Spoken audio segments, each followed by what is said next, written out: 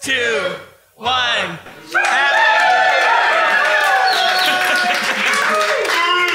Welcome to the Refuge Center. Everyone that is tuned in with us through social media, YouTube or Facebook, we want to welcome you today.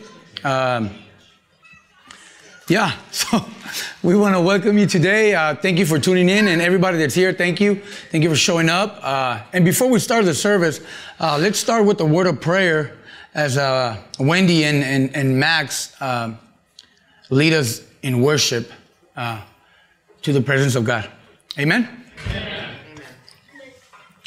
So, Father God, we just come before you, my King, Lord. And Lord, we want to thank you for just the ability, my King, that you have given us to be here today and just listen to your message, Father God. Lord, I pray that, Father, you will pour out your spirit on Wendy, on Max, Lord God, that you will bless also this service, my King, as, they bring your people into your presence through worship, my King. Father God, I ask that you will receive, my King, this worship as a sweet-smelling aroma, my King, because that's all we have. That's all we have, a song for you. We cannot give you anything else, Father God, and even that is not worthy, Father God. So I just pray that this will be a pleasing, smelling aroma to you, my King. Lord, we love you. We praise you for everything you've done in our lives, my King. Lord, I pray that you keep moving in the lives of every single person here today, my King. Lord, I pray that you keep strengthening the faith and the walk of every person here today, my King. I know that the enemy has come here to steal and destroy, my King, but your word says that no one, my King, no one can snatch us out of your hand. My King, it says that no one can separate us from your love, which is in Christ Jesus, Lord. And we thank you for that. In the mighty name of Jesus, I pray, my King. Amen.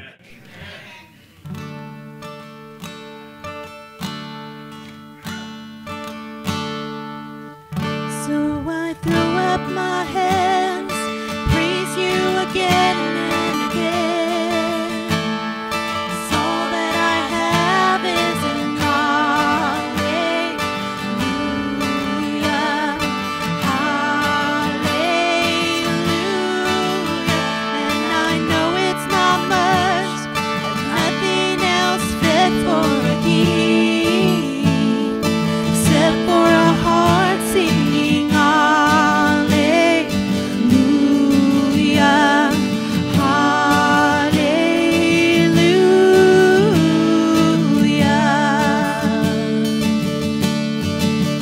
All my words fall short. I've got nothing new. How could I express all my gratitude? I could sing these songs as I often do, but every song must end, and you never do. So I throw up my hands and praise you again and again. 'Cause all that I have is an hallelujah, hallelujah. And I know it's not much, nothing else fit for a king, except for a heart singing hallelujah, hallelujah.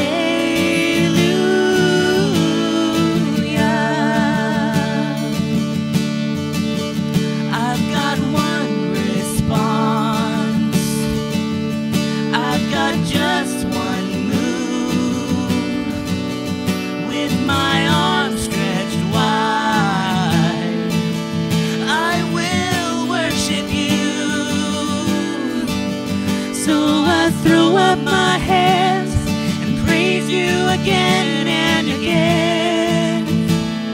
'Cause all that I have is an hallelujah, hallelujah. And I know it's not much, but nothing else fit for a king, except for a heart singing hallelujah, hallelujah.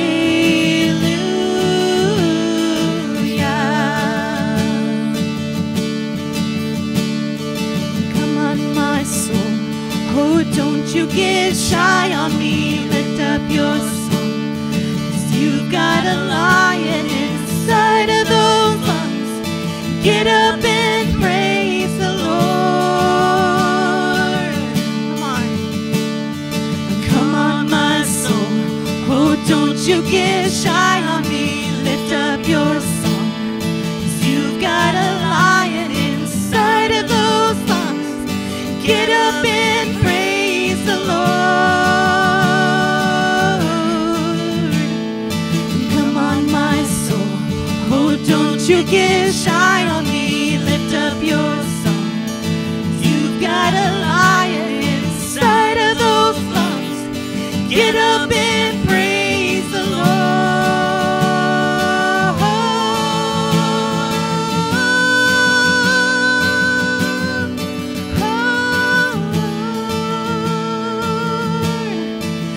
So I throw up my hands and praise you again and again. 'Cause all that I have is an hallelujah, hallelujah. And I know it's not much, nothing else fit for a king, except for a heart singing hallelujah, hallelujah.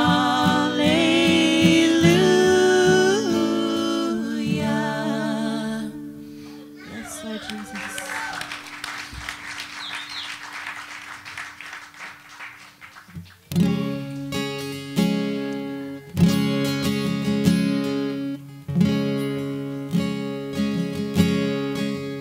Worthy of every song we could ever sing, worthy of all the praise we could ever bring, worthy of every breath we could ever breathe. We live for you.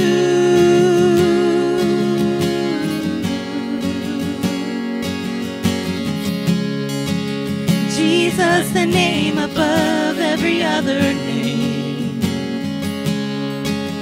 Jesus, the only one who could ever save.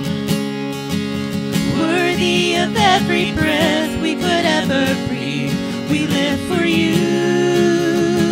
Oh, we live for you. Holy, there is no one like you. There is none beside you. Open up my eyes in wonder and show me who you are, and fill me with your heart and lead me in your love to those around me.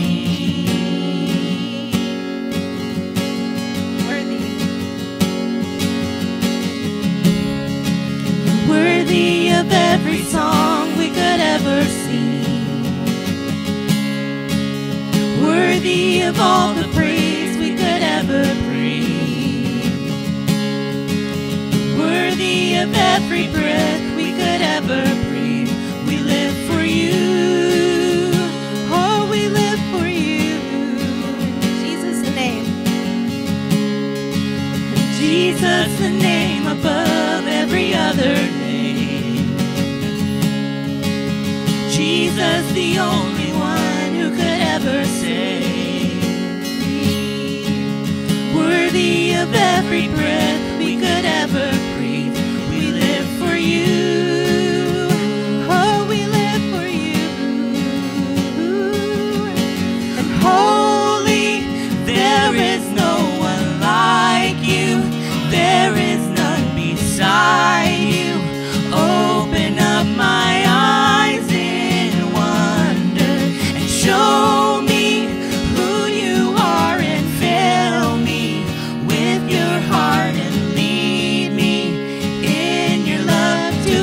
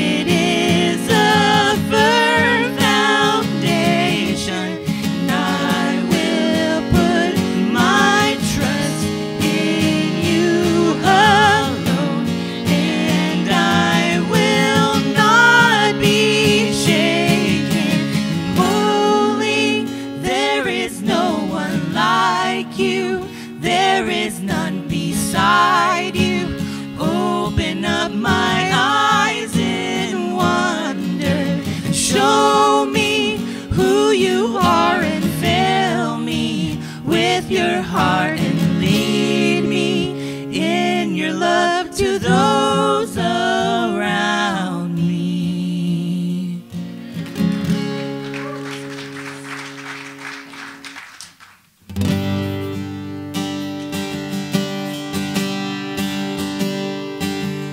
The splendor of the King, clothed in majesty, let all the earth rejoice, all the earth rejoice. He wraps himself in light, and darkness tries to hide, and trembles at his voice, trembles at his voice. How great is our God? Sing with me, how great is our God? And oh, we'll see how great is our God.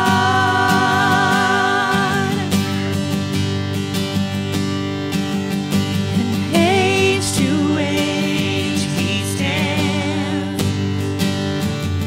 and time is in his hands, beginning and the end, beginning and the end.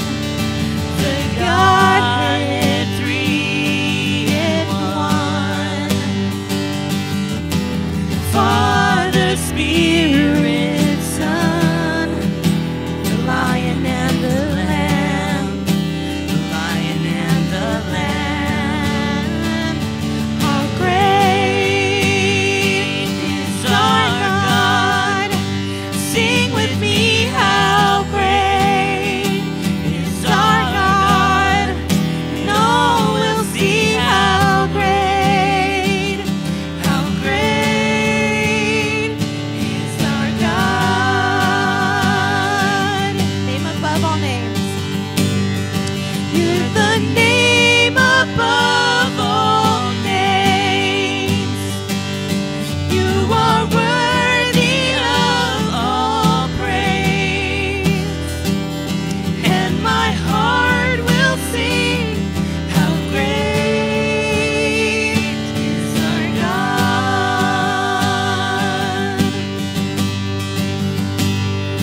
You're the name above all names. You are worthy of all praise, and my heart will sing how great is our God.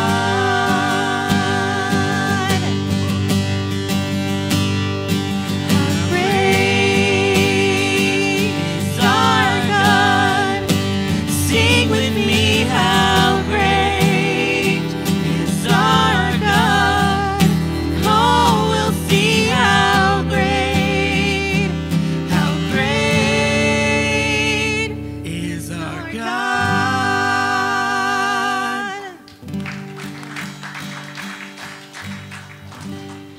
How's everybody doing today? Amen. Amen. So let's pray, and I want to send a quick shout out to Tasha. She's going through a lot of health difficulties right now. We're going to pray for her, and also I want to thank her for giving me this shirt. You know, I really like this shirt. It reminds me a lot of myself. But let's pray. Let's pray that God will bless this message. And let's pray that God will open up the hearts of everyone here and the people watching. It's very important. We know that we have the tendency to harden our hearts sometimes, right? We don't want to hear sometimes some stuff that is being spoke, and it hurts. It rubs us the wrong way. And I know that when I hear a message and it's rubbing me the wrong way, I know the Spirit of God is trying to tell me something about me. The Spirit of God is trying to tell me that there's an area where I need to work in my life, or that I need to surrender. And sometimes I'm like, you know what? I don't want to, but I need to. So let's pray. Amen? Amen. So, Father, we just come before you, my King, today, Lord. And first, Lord, I just want to thank you for, everything you're doing in my life, my King, and just the way you're using me, and you're using some of my brothers here today as well. Thank you, Lord God, for that ability. Thank you for the equipping us, my King. I pray right now for Tasha. I pray that you will bring comfort to her heart right now. Lord, I pray that you will stretch out your hand right now, my King, and just ease the pain and the discomfort that she's feeling right now, Lord. Lord, I pray also that, Lord, you will bless your message, because it's your message, my King. It's not my message. Lord, I pray that you will open up the hearts and the minds of the people here today and the people watching, my King. I pray that you minimize the distractions, Lord. I pray that your word, Father God, will not return to you void.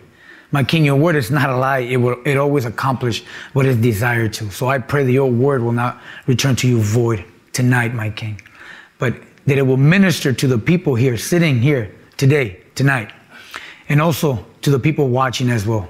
Lord, we thank you. We praise you, my King. In the mighty name of Jesus, I pray. Amen. Amen. So before I start this, I want to apologize in advance because when I get nervous, I slur. A lot of you guys know I have a lisp and I have an accent, so bear with me, okay? I am not what do you call it? I'm not C.S. Lewis, but I do love the Lord. I do love the Lord, and Amen. The Lord put a message in my heart. A lot of you guys know that I've been studying the book of Galatians. It's my favorite book, and He changed my message a few weeks back. I was going in a different direction, and He steered me another direction. And even though He was telling me to go another direction, I still wanted to preach on His book. And I kept, spending time on His book, and He kept bringing in another message to me. And I realized that God was telling me to drop what I was doing and share from a different book. So the message today is called What Real Love Looks Like. If you're like me, maybe you've been looking for that love or that acceptance in all the wrong places. Sometimes it looks like love, but it's not. So I want you to keep in mind about that title. But before I go on, I want to share something real quick so that I can start building the story for you guys and give you guys an illustration of where I'm going. Have you guys ever lost something that was valuable to you? And I'm not speaking about money-wise. I'm speaking about something that had a sentimental value. Maybe your mom gave you something. And you were so connected and bonded with your mom that she gave you a gift and it meant a lot to you. Or maybe it was your father. He gave you something and you were so close to your father that, man, that gift meant a lot to you. And then you lose it. And you look for it everywhere and you can't find it. And it kind of hurts you because, man, it was given by your mom or by your dad. Or maybe it was your wife or your girlfriend, whoever it was, but it meant a lot to you.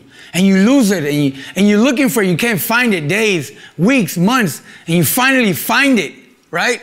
And you're happy about it. You feel like overwhelmed by emotion because that means a lot to you. Well, today I'm going to share a message about something that God gave to Jesus, and it was lost. He didn't lose it. The gift lost itself. In the garden with Adam and Eve. That's where everything started, The Bible says that God created everything through Jesus Christ, but through Adam and Eve, everything was lost. And ever since then, God has been searching for His flock time and time and time and time again. So today we're going to be on Luke 15, verse 1, all the way to 7. And this is a parable. It's a parable explained in three different forms. A lot of people think they think it's three different parables, but it's one parable explained in three different stories. And I'm not going to have time to share all these three stories, but I'm just going to speak about the lost sheep tonight. And maybe next time, if the Lord brings me back here, I'll share the next one and then the next one. Amen? Amen. So let's read the Word of God. It says, Luke chapter 15 all the way to 7. Then all the tax collectors and the sinners drew near to him to hear him. And the Pharisees and scribes complained, saying, this man receives sinners and eats with them. So he spoke this parable to them, saying, what man of you, having 100 sheep, if he loses one of them, does not leave the 99 in the wilderness and go after the one which is lost until he finds it? And when he has found it, he lays it on his shoulders, rejoicing. And when he comes home, he calls together his friends and neighbors, saying to them, rejoice with me, for I have found my sheep, which was lost. I say to you that likewise there will be more joy in heaven over one sinner who repents than over 99 just persons who need no repentance. Amen. Let's pray again. So my King, we just come before you, Father God. And like I said, bless your word, Lord. Thank you for rescuing us. Thank you for searching for us relentlessly, my King. And thank you for mending our hearts. Thank you for bringing us to the throne of grace. Thank you for granting us salvation.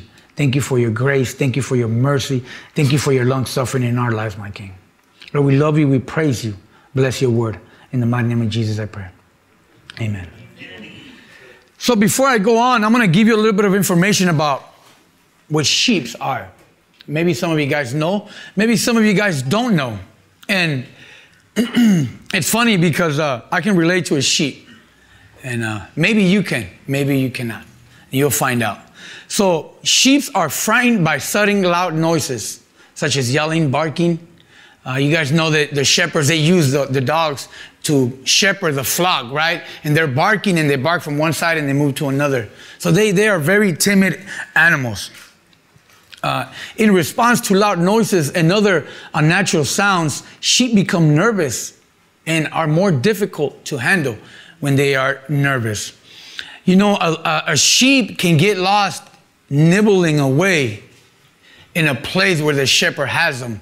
Let's say if they're in a gated area and one of the sheep is grazing and it's nibbling, there could be a hole, and the sheep are so stupid, I'm going to use that word. They're so stupid that they will not pay attention, and they'll nibble, and there might be a hole in the fence, and they'll nibble through the hole without paying attention until they get lost. And they'll keep nibbling away till they realize that they're full, and when they look back, they're not in the den or in the corral.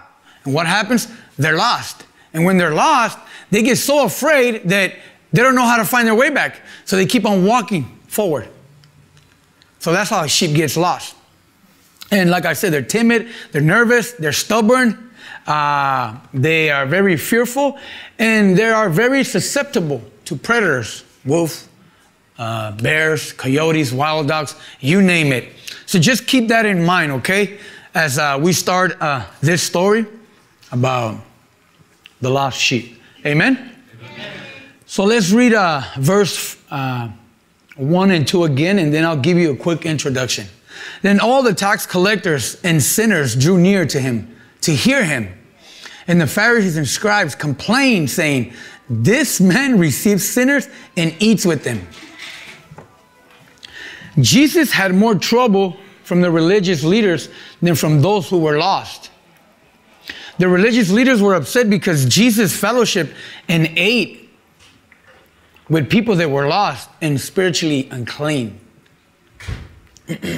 You see, the religious people of that time were so afraid and were so concerned with hanging out with people that were lost because they thought that by physical contact, maybe they will become themselves unclean. That's why they were never around the people that were lost. And when Jesus was around these people, they couldn't stand that. They couldn't stand the fact that Jesus was always eating with sinners. He was always hanging out with tax collectors. You know, the purpose of the Pharisees was to shepherd the flock of Israel, not to push them away, right? God gave them the word. God gave them a ministry. But instead of giving the word of God to the people, they kept it to themselves and excluded everybody else. Jesus was trying to show the scribes and the Pharisees where they had failed as ministers of Jehovah. Therefore, Jesus used this parable because he knew that they could identify. He used a sheep, a lost sheep, an animal, which Israel owned sheep, lambs, cattle, right? And he used a coin. Then he used the lost son. But like I said, I'm only going to be talking about the lost sheep today. Let's go to verse 1 again. Then all the tax collectors and sinners drew near to him to hear him. And one of the things that stood out to me today, as I was reading over this passage again, it's in verse 35, the second sentence of verse 35 of chapter 14, when he says, "He who has ears to hear, let him hear." The Pharisees did not want to hear the Lord Jesus Christ, but the tax collectors and the sinners drew near to him because they wanted to hear the word of God. And I told you guys before that instead of them sharing that word with these people, sharing the word of Jehovah, they kept it to themselves and created laws. They created their own laws around the Mosaic law, making it impossible for the people to reach and be able to have that relationship with Yahweh, with Jehovah. The tax collectors were hated by Jewish people for betraying them by collecting funds for Rome and charging unreasonable fees to them in order to get rich. Because it speaks in verse 1 about the tax collectors, right? And then the sinners in verse 1. The sinners were the common people whom the scribes and the Pharisees did not consider pure before Jehovah. Yet these two different kinds of people came to hear Jesus' message. It says that they drew near. The religious people of that time despised these people because these people were commoners. They were poor people. They were at the bottom of the barrel, like in the ghettos or the neighborhoods or at the parks, right? Or under the bridges. Those were the commoners, the poor people. And instead of these religious people going out there and bringing the word of God, they kept it to themselves, right? And they judged Jesus for doing that. They judged him. They criticized him because he did that often. He hung around with people of low standard. He hung around with drug addicts. He hung around with prostitutes. He hung around with gang members. He hung around with criminals. Okay? He hung around with extortioners. That's who Jesus hung around with. And it was the religious leaders. It was them who should have hung around with that people. But they didn't. They excluded themselves. They thought they were better. Okay? They thought that they were better than them. Let's go to verse 2. And the Pharisees and scribes complained, saying, "This man receives sinners and eats with them." So he spoke this parable to them, saying, my bad, I went all the way to 3. In verse 2, the Pharisees and scribes grumbled against Jesus because it was something Jesus did continually in his ministry. They couldn't see past the sins of the crowd. They had hardened their hearts. The religious people, instead of looking at themselves, right? I mean, you suppose that the more time you spend in the Word of God, the more introspection you're going to do with yourself, with your walk. Because the Bible says that to work out your own salvation with fear and trembling, right? What that teaches me, what that tells me is that I have to daily look within myself. I have to look within myself every day. I have to look what's inside of me. I have to wake up with prayer and end with prayer to make sure that whatever I've learned or that my walk is not getting higher than me. And some of you guys know that I have vertical issues. So just, oh, wow, you guys are laughing at me now, huh? Okay. That was a joke. So think about that. And Jesus knew they had hardened their hearts. And Jesus was trying to make these people understand, but they were so hardened they couldn't see past that. They were focused on everybody else instead of themselves in a negative way. Okay? In a negative way. They were, like I said, excluding that people. And instead of bringing them the message of repentance, no, they pushed them away. And that was the people that were in need of the Word of God. They needed to hear that. But they were robbing them of that that freedom, right? They were robbing them people of that service. And let's go to Luke chapter 7. I'm going to make a reference real quick and because of verse 2. And this is one of my favorite stories. It says, we'll start in 36 and we'll end at 39. I will not read the whole story. I don't want to take too long. But just to give you guys the idea of how these people had hardened their hearts. So 36, chapter 7 in Luke. It says, then one of the Pharisees asked him to eat with him. And he went to the Pharisee's house and he sat down to eat. And behold, a woman in the city who was a sinner, a commoner, a poor person. She didn't have no social status. She was a nobody. That's why they call them sinners, okay? A sinner. When she knew that Jesus sat at the table in the Pharisee's house, brought an alabaster flask of fragrant oil and stood at his feet behind him, weeping. And she began to wash his feet with her tears, and she wiped them with her hair, with the hair on her head, and she kissed his feet and anointed them with the fragrant oil. Now, when the Pharisee who had invited him saw this, he spoke him to himself, saying, "This man, if he were a prophet, would know who and what manner of woman this is who is touching him, for she is a sinner." And right here we see that this Pharisee had hardened his heart. Instead of rejoicing that a woman was repenting and was completely broken at the feet of Jesus Christ, instead of rejoicing, he criticized not only the woman, but he criticized the Lord Jesus Christ. This is how this knowledge had puffed up the mind of these people. And let me share something with you. It could happen to anybody, and it happens to everyone here. In your walk, it will happen. Maybe you don't see it that way, but it could happen to anybody. The Bible says that knowledge puffs up. Knowledge puffs up. And I don't want to get too ahead of myself, but I'm going to wait. I'll wait. Let's go back to Luke chapter 15. And we'll start in verse 3 again. So in verse 2, we see how the Pharisees' heart, it was hardened. It was completely hardened. They had no empathy. They had no empathy, no compassion for the lost people of Israel. And they were appointed to shepherd the flock of Israel. That was their ministry. It was to guide the people of Israel. Amen? Verse 3, so he spoke this parable to them, saying, and Jesus knew that the only way they could identify was by using things that they could identify with. So he used an animal, he used money, and he used a son. During that time, for in Jewish culture, family was a big thing, a big thing, especially having a son. It was a big thing.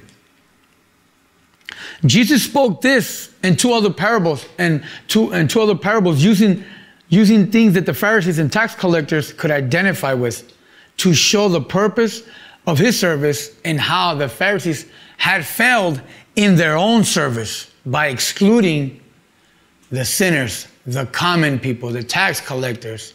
How many of you guys know that no one is excluded in the kingdom of God? No one is excluded in the kingdom of God. Everyone is welcome. Let's go to verse 4.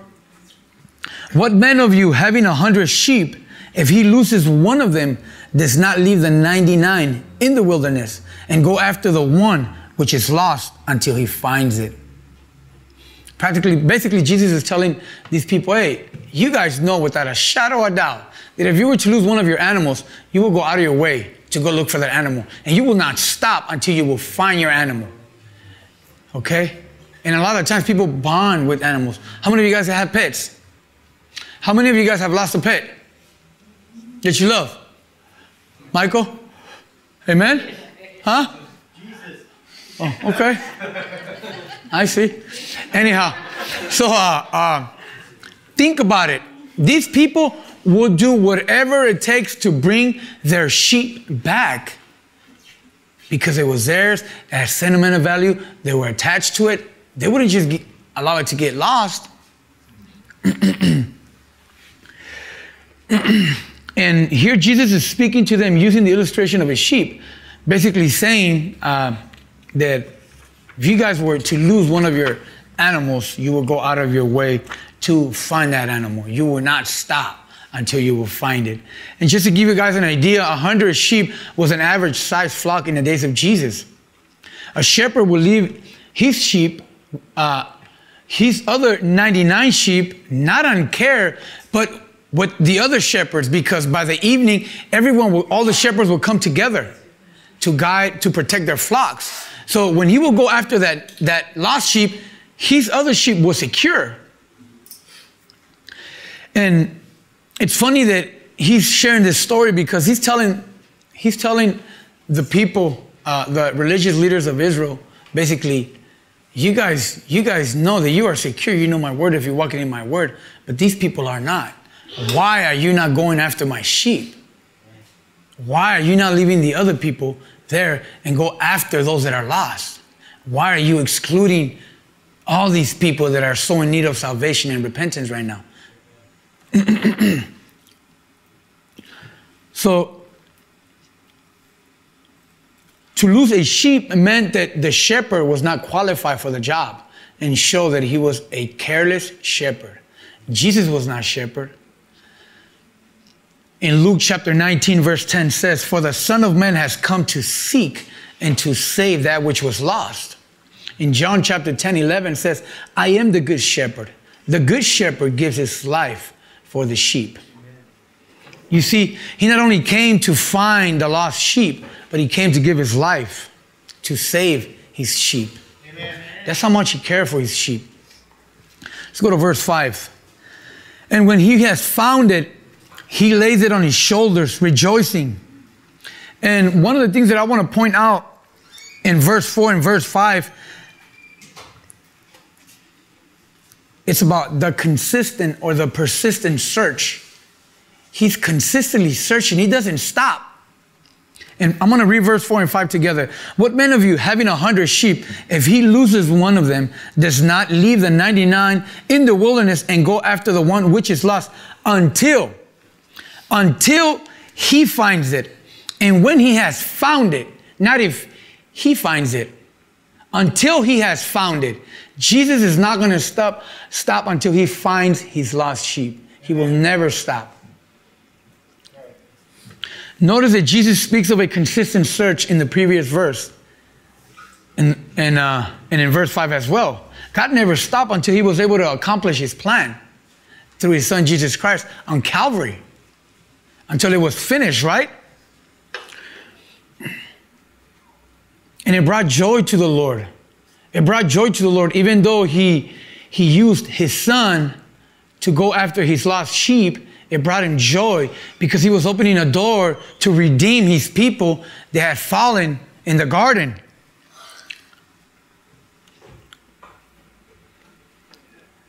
At the end of this age, he will be able to gather his sheep.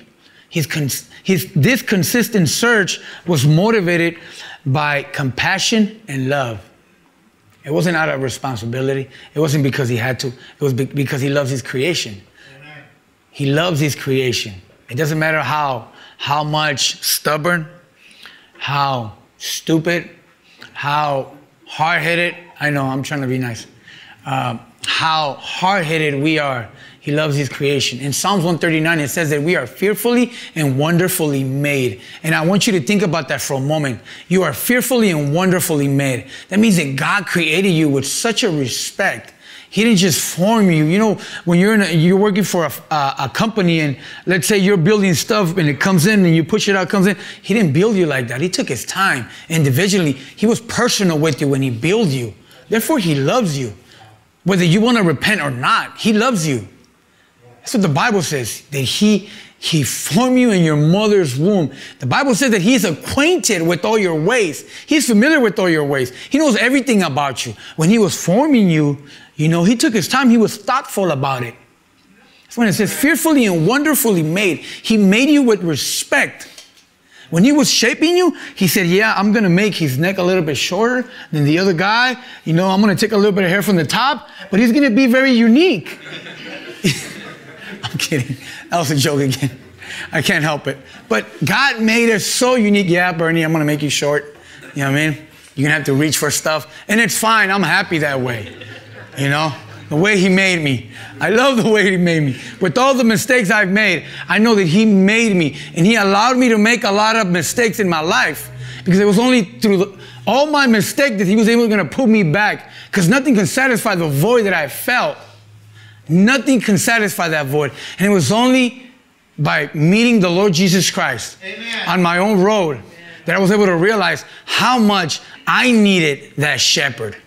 Amen? Amen? And so, like I said, this consistent search was motivated by compassion and love because he loves us so much. And in Matthew 9:35-36, he says, then Jesus went about all the cities and villages, teaching in their synagogues, preaching the gospel of the kingdom, and healing every sickness and every disease among the people. But when he saw the multitudes, he was moved with compassion for them because they were weary and scattered like sheep having no shepherd. God is always moved with compassion. Always.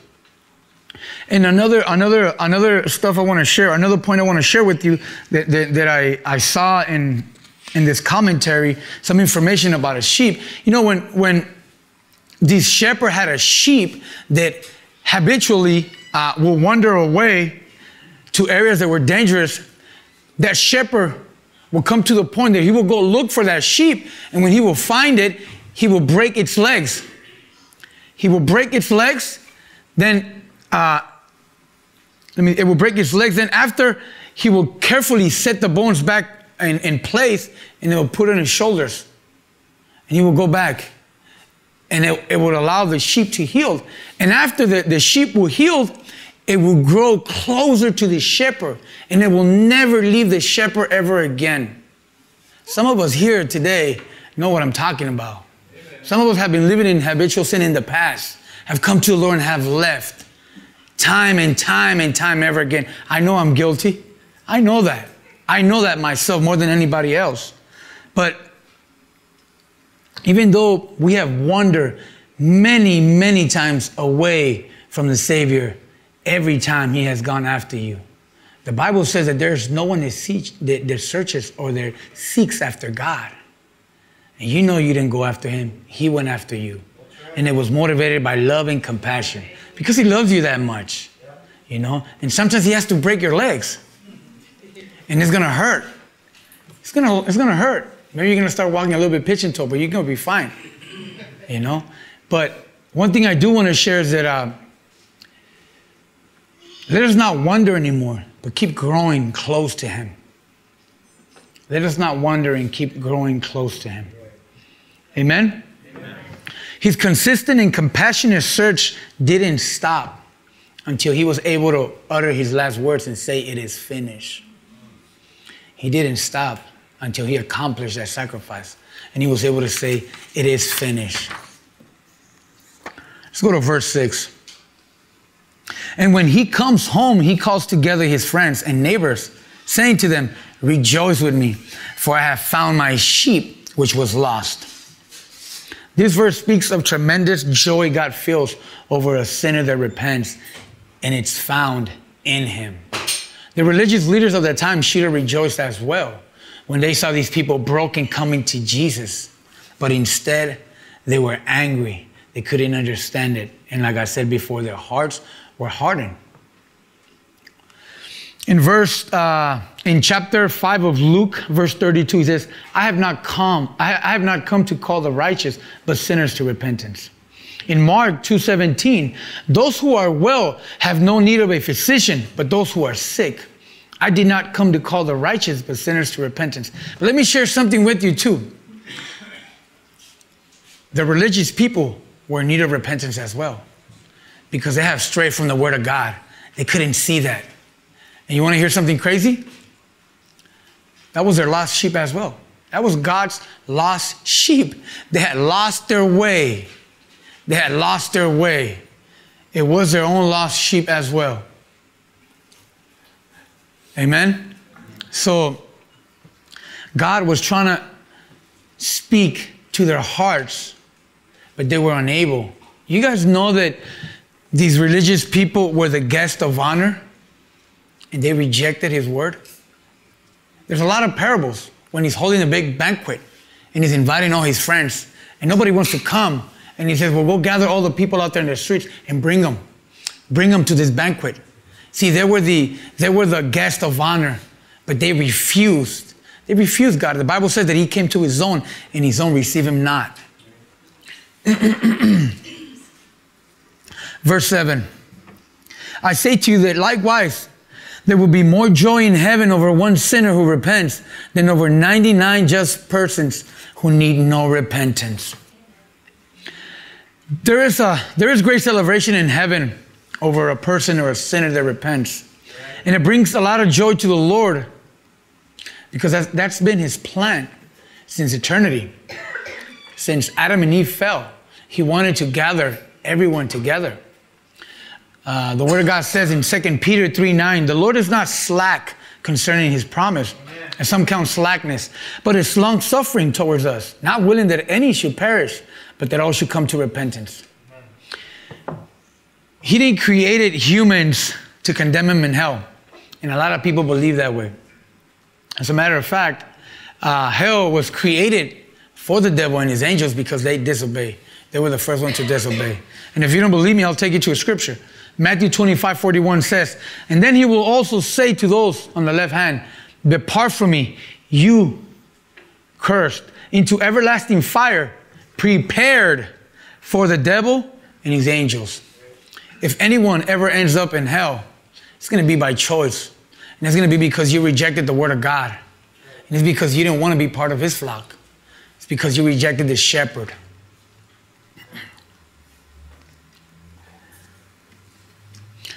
So just like that shepherd, when he has found his sheep and he puts it on his shoulders, God is telling you today that he wants to put you on his shoulders. He wants to carry your burdens. He doesn't just want to carry your burdens, but he wants to carry you completely. Matthew 11:28-30. Come to me, all you who labor and are heavy laden, and I will give you rest. Take my yoke and learn from me, for I am gentle and lowly in heart, and you will find rest for your souls. For my yoke is easy and my burden is light. Maybe tonight you're struggling with your past and the consequences of your past behavior. Let me remind you, it's already paid for. It's already paid for. Or maybe tonight you just need the healing touch of the Savior. And let me remind you again, he's only one prayer away. Maybe you haven't got to know that good shepherd, but today is the day. Today is the day that you can accept that. And he's one prayer away. And he's called the good shepherd for one reason, because he wants to mend your broken life. Amen. And only he can give you a fresh start. Only he can mend this life, your life, that this world and sin has torn apart. So I want to make an application for some of us, for the ones right here that know the Lord, that are sheep of the Good Shepherd. We need to keep serving the Lord with the same passion and gratitude that we had when he first found us. We can't let that fire die out. Some of you guys remember that, right? You remember when he first found you, you came to the Lord, you repented, you were so passionate about it, right? You wanted to tell everybody. But then as you keep walking with the Lord, you keep forgetting. You keep forgetting, and it becomes a routine. You know, one of the things I tell my guys in the ranch, never forget where the Lord pulled you out of. If you never forget where the Lord pulled you out of, you're always going to be grateful. You're always going to be grateful. And your service is going to be based on gratitude and love for what your shepherd has done for you. Point number 2 of the application is we need to rejoice with him when he brings a sinner to repentance. We need to rejoice. We need to be happy. And also, don't forget to share with others how the good shepherd of your soul has mended every broken part of your life. As sheep, we can only flock together. You guys know that, right? The only way to be protected is by flocking together, the sheep, right? But there's a lot of lost sheep out there. And if we flock together, and if we come together, we can go out there and we can take Grant's Pass from the hands of the enemy, you know? But we have to flock like sheep.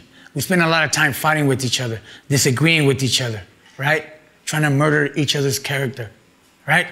Instead of being like Jesus and going out there and trying to spread his word and trying to save that which is lost, we spend time being at war with each other.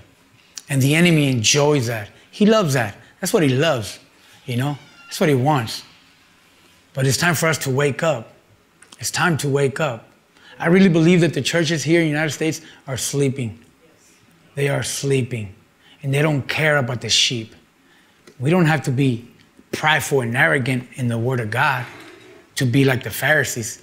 But the fact that we don't go out there and spread the gospel and share with that people, we're just like them. Yeah. And I'm not judging here nobody. I'm nobody to judge. I'm just trying to give you a little bit of awareness, you know, where the Lord is leading me, you know. Imagine all the stuff that we can do if we come together. The Bible says that if we come together in his name, and if we agree, it should be done to us by him, and he will grant it. He will honor our prayers if we come together. Amen? Amen. Let's close in prayer. So, Father, we just come before you, my King, Lord, and I just pray that tonight, if there's somebody watching, my King, through social media that does not know you, my King, I pray right now that as he cries out to you right now, Lord God, that, Lord, you will reveal yourself to him, and you will grant him that repentance, and you will give him salvation, because I know it brings joy to your heart. Lord, I pray for every brother and sister here today. Lord, and I ask that you will ignite a fire in their hearts, my King, and a hunger and a passion, my King, to share your marvelous word, your marvelous works in their lives to other people, my King. I pray that you will give every brother and sister here today divine appointments wherever they may go, and they will be able to share all the great and marvelous things that you have done in their lives. Lord, we thank you, we praise you, my King, in the mighty name of Jesus. Amen. You want to share the last song? Yeah? So before we go, they're going to share one last song. If you need prayer, you can step up. We have Pastor Tyson right here who will pray for you. And we have also Jake. We have Jacob. You know Jacob, you want to come up here, sir? Thank you very much. Don't leave without getting prayer. You know, it's very essential. It was very essential that we get prayer. We all need prayer. I need prayer every day. You know, remember, as sheep of the good shepherd, we need to come together. We need to come together and fight this good fight. Amen? Amen.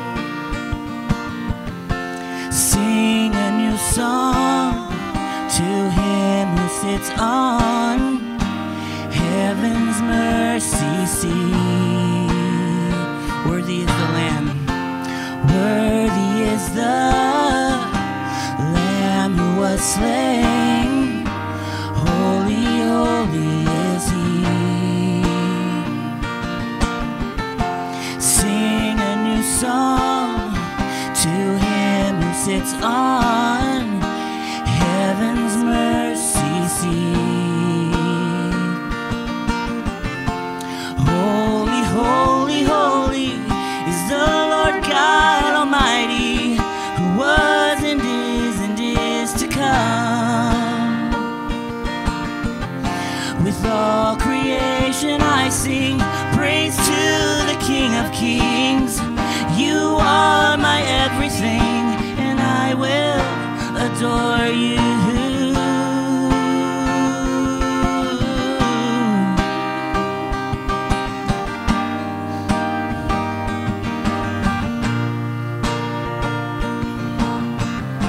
Clothed in rainbows of living color, flashes of lightning, rolls of thunder. Blessing and honor, strength and glory and power be to you, the only wise King. Yeah. Holy, holy, holy is the Lord God Almighty, who was and is to come. With all creation I sing praise to the King of Kings. You are my everything, and I will adore you.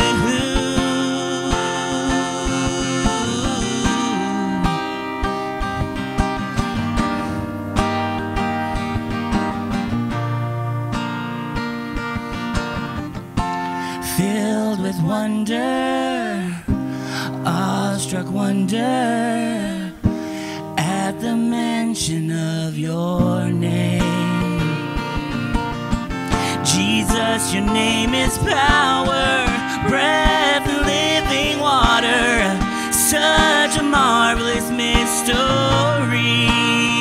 Hey. Holy, holy, holy is the Lord God Almighty, who was and is to come. With all creation I sing praise to the King of Kings. You are my everything, and I will adore you.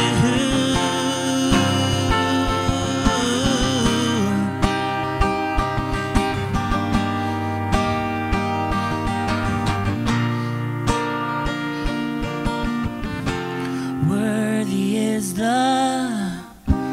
Lamb who was slain. Holy, holy is he.